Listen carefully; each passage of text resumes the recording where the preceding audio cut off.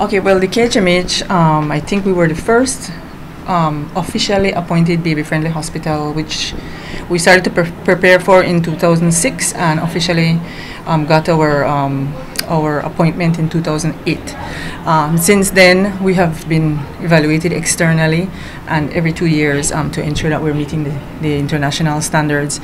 And one of those is to have a lactation area. We did have one before, but it was not as nice as this, and so we are extremely grateful. This is very comfortable, and it will facilitate both both patients and staff if they need to either extract milk or breastfeed. In a lot of cases, depending on the type of delivery that the mothers have, they breastfeed their babies in the bed, in their beds or at the bedside. However, some are not new mothers, some are already lactating mothers. We have staff that are lactating mothers. So it's really to provide an environment where anybody that comes to the hospital needs to breastfeed or to extract milk, they have a safe space to do that. And so this is what that lounge will serve as.